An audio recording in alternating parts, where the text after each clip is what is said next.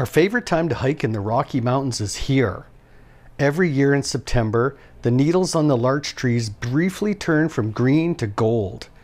It makes for a magical scene on many mountain trails, albeit a brief one. The colorful transformation doesn't last long. There's typically about 2 to 3 weeks to see these vibrant colors. While the most popular hikes are truly amazing, the parking situation and the trails can be overrun with hikers.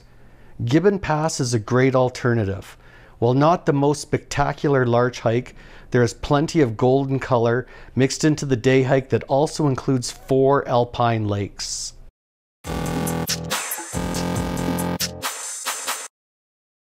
Heading out from Banff, the trailhead for the Gibbon Pass hike leaves from the Vista Lake parking lot off Highway 93 just before Kootenay National Park.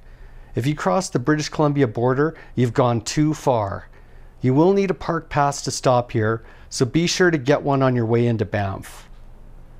The route to Gibbon Pass begins with a loss of about 100 meters elevation on the first 1.2 kilometers to Vista Lake. It's never fun to think about needing to gain 100 meters to finish a hike, but ignore that for now as you enjoy the beautiful vistas on the way down. Along the way, you'll enjoy the first of many nice views of Storm Mountain, coupled with the evergreen forest in the valley below. At Vista Lake, you'll encounter a bridged crossing across the outlet stream where you'll start your ascent. About halfway from Vista Lake to Arnica Lake, the forest transitions to spruce. Eventually, you'll spot larch trees along the trail. We stopped several times, noticing peekaboo views back to the parking lot. The hike reaches the shores of Arnica Lake at the 5-kilometer mark. With the towering rocky cliffs of Storm Mountain looming high overhead, the setting for Arnica Lake is quite stunning. It's a great spot to stop, take a few photos, catch your breath, and continue the hike. Leaving Arnica Lake, look carefully at the old sign and you'll see that someone crossed out miles and scraped a K into the paint. The GPS shows 2.3 kilometers from Arnica Lake to Upper Twin Lake. The trail climbs about 100 meters from Arnica Lake to a beautiful larch-filled saddle, then drops almost 200 meters to Upper Twin Lake. Gibbon Pass is visible from the saddle, but seems a long way off. After 4.5 kilometers of nearly non-stop uphill hiking from Vista Lake, you'll now start enjoying a wonderful descent down to the Twin Lakes.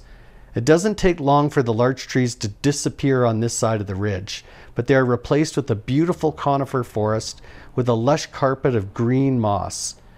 You may find it hard to believe that after 6 kilometers of hiking, you'll still be enjoying amazing views of Storm Mountain overhead. Storm Mountain is a massive mountain, and the hike through Vista Lake to Arnica Lake to the Twin Lakes is one of the best ways to appreciate the size and beauty of this enormous Canadian Rocky Mountain.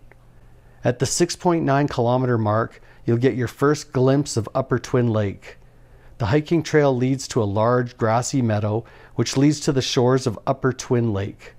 The Twin Lakes campground rests in the forest between the upper and lower lakes. I'll leave a link here for my review on the campground. Right now I'm at Twin Lakes. It's a backcountry site just north of Highway 93. Really beautiful spot, kind of the halfway point to Shadow Lake. Lower Twin Lake sits just 750 meters beyond Upper Twin Lake.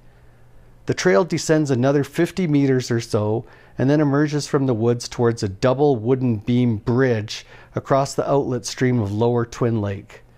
The waterfall on the far side of the lake is well worth the mucky detour, but be sure to leave enough time to retrace the 1 kilometer along the shoreline to rejoin the main trail. I would not recommend following the All Trails route out from the falls, as there is little to no trail and you run the risk of losing valuable time. The main trail is where you'll find all the remaining golden larches. Roughly 2.5 kilometers and 250 meters elevation gain from the head of Lower Twin Lakes, you'll spot the Gibbon Pass plaque. If you are seriously considering extending your hike, there are a few trail options for Little Copper, up and back from Gibbon Pass, or continue on the main trail to Shadow Lake Lodge. There is another backcountry campsite by the lodge, And if you have planned it with another vehicle, you can head back on the Red Earth Trail. If you're heading back the way you came, from Arnica Lake back to the parking lot can be a bit of a slog. For the longest time, we didn't seem to be getting any closer. In summary, you'll enjoy lots of golden larches, 4 mountain lakes, 1 mountain pass, and not many people. Total distance out and back is 23 kilometers, 713 meters net gain in elevation, and 7 hours of hiking time. Better add at least 3 hours more for breaks, rests, and photography if you're slow like me. Really blessed to have spent some time here. Really quiet, really peaceful. If you have any questions, leave them down below in the comments or reach out on social media. I'm on Facebook and Instagram.